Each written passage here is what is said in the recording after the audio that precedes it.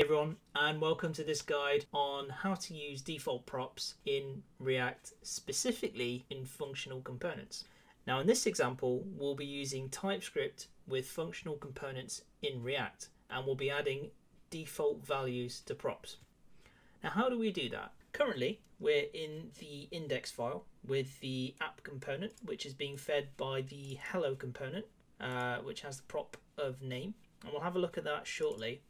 But let's have a look at how default props work currently in React.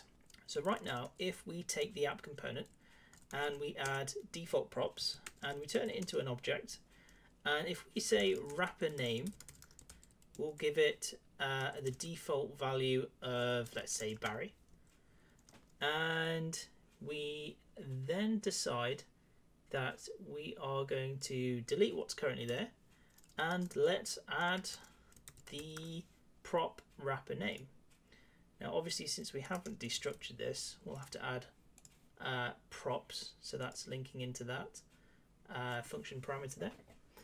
So now you can see that the default value that we're setting from default props is showing, but the problem with that is that default props is actually getting deprecated by React in functional components, so that's not going to be a thing in the future. You can still use it in class-based components, but in functional components that will eventually be phased out. The reason being is you don't need a React-based solution for this. The solution comes in the form of native JavaScript, and in native JavaScript we can destructure and set a value of basically a key value in an object, in this case a prop. So if we get rid of this again and we set this back to curious byte, so that is back to normal, and what we'll do is we'll go to the hello component. So in the hello component we have the name prop, and that's been set here, and that's all well and good. Now the way in which you normally set the default value with JavaScript is through destructuring. So that's what we'll do now. We'll take this function parameter of the props and delete that, and instead what we'll do is we will have an object in here, and we will have, let's say, name, and we will make that equal to Barry.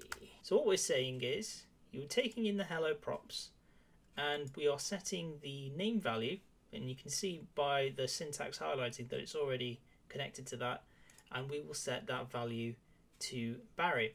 Now because we've destructured it, we actually don't need the props prefix here, so we can actually delete that. And once we do that, we can see that it's working again, but it's showing curious byte. The reason being, if we save this, go to index, is that we've set it as a string here. Now, because it's an optional prop, all we need to do is simply delete that. And once we delete that, we have the default prop value. Now, that isn't the best way to do it.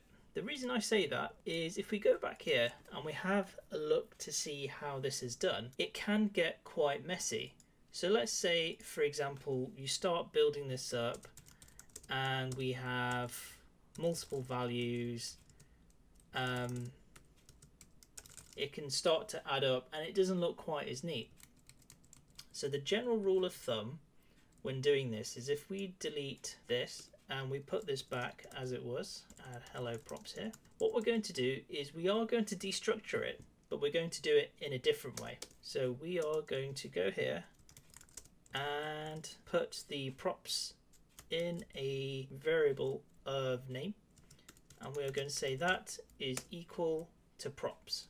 So we're going to say this constant name is equal to props up here, so that's all connected now, and that's fine. That will work just the same. But at this point here, we are going to set the default value. So here we're going to say, and there you go. So now we have default props working in a much simpler, much more native JavaScript way. And that's the reason why they got rid of default props, because it's redundant now. So if in the future you ever come across this scenario where your component needs a default value, needs some default styling and a class name, this is what you should use. Now, if we go back to here, well, let's give this a bit of a more serious name, a bit of a more real world value name. Let's say we'll call it default name. So people will know if this turns up, then obviously this needs to be changed.